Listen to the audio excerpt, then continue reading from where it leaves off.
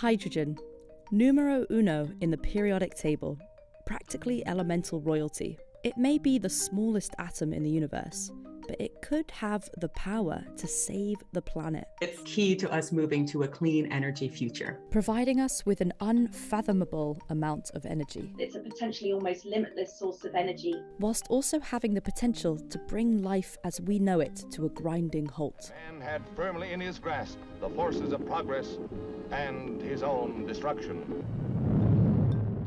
But how can something from the very dawn of time itself, formed just minutes after the Big Bang, be both the key to our salvation and our extinction? The answer to that question is written in the stars. In order for stars to burn and shine for billions of years, they convert hydrogen into helium through constant nuclear reaction. This process is known as fusion, where atoms slam together to form a heavier element. We used to think the Sun was compositionally identical to Earth, until Cecilia Payne-Gaposchkin concluded in 1925 that stars are almost entirely composed of hydrogen and helium, meaning our Sun is literally a giant fusion reactor. This was a huge shock during this time. In fact, one of the preeminent physicists of the day, Henry Norris Russell, told her this was wrong and that she should omit it from her PhD thesis at Harvard. And she left it in, but she ultimately called her results almost certainly not real. Frustratingly, a few years later, this same physicist, Russell, later changed his mind, recognized Cecilia was correct, and published his own results in his own paper. And he ended up largely receiving credit for this discovery for quite some time, due in part to the fact that Cecilia was not afforded status at Harvard University on account of being a woman. Classic. Something she noted in her autobiography. I note it here as a warning to the young. If you are sure of your facts, you should defend your position. Just a note to all self-doubters. Although tiny, the power released by hydrogen atoms is staggering, with potentially limitless applications. Alas, so far on Earth, humans have mostly used it for annihilation. This is Ivy Mike, the first full-scale hydrogen bomb test. In 1952, the US blew Mike up on the Pacific Marshall Islands. It vaporized an entire island and left a crater more than a mile wide. Hydrogen bombs are the most powerful weapons humans have ever created. Roughly 1,000 times more powerful than the atomic bombs that flattened Hiroshima and Nagasaki and killed more than 200,000 people. And 6 countries are confirmed to have them: the United States, Russia, the United Kingdom, China, France, and India. And whilst so far none of them have been used in battle, they remain a persistent threat to life as we know it. But some people believe that we could use this immense hydrogen power for good. We would like to create a star in a jar. So the reason we want nuclear fusion to work is that it's a potentially almost limitless source of energy that doesn't release carbon. But there's just one small problem with this method. It doesn't work yet. It's a very long-term project, right? And we have a very near-term issue of climate change. Whilst work is being done internationally in France in the form of the ITER project, an international nuclear fusion research project focusing on building the world's largest experimental fusion reactor by 2025, we are still a long way away from developing fusion here on Earth.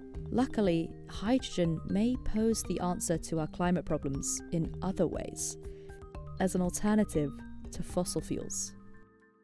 What's exciting about hydrogen is that we can burn it without releasing any CO2 because there's no carbon in the system. In theory, burning hydrogen produces almost entirely water vapor, pure green energy.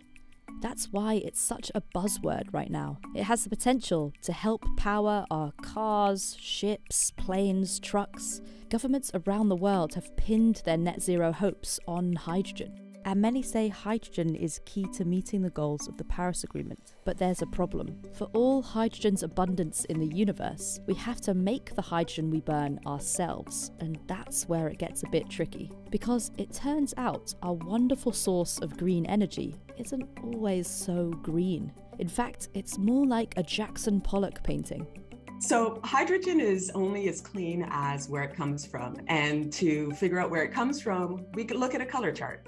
Whilst hydrogen is colourless, we use colour codes to identify different types.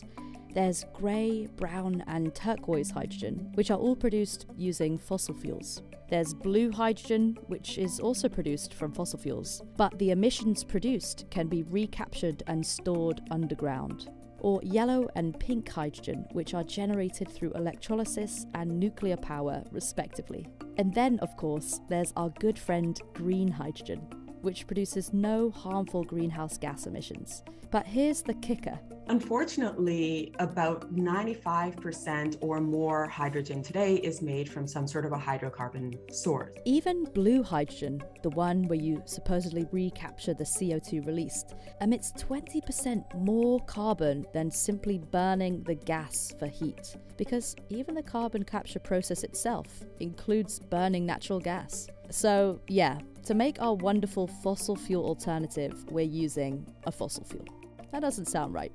The obvious answer, of course, is to use green hydrogen, the type made from clean renewable energy through electrolysis. The problem is, that's really expensive. But green hydrogen can also be used to store renewable energy. And this is where it may help save the planet.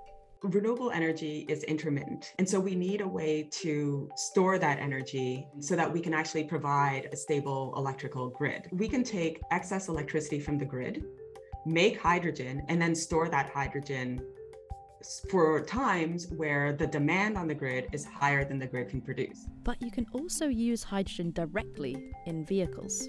Japan, Germany, the US and Orkney already have hydrogen refueling stations where you can top up your vehicle. And tests are already underway on planes powered by hydrogen fuel cells. But let's not overreach here, because hydrogen still has another major hurdle to overcome: energy density. Put simply, it means that hydrogen takes up more space to produce the same energy as something like methane, which is bad because it makes it less economically viable.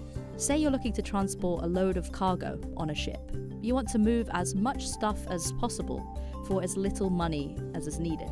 Hydrogen might take up 20% of that space, but something like methane or a fossil fuel takes up just 5%, which leaves more room to transport cargo.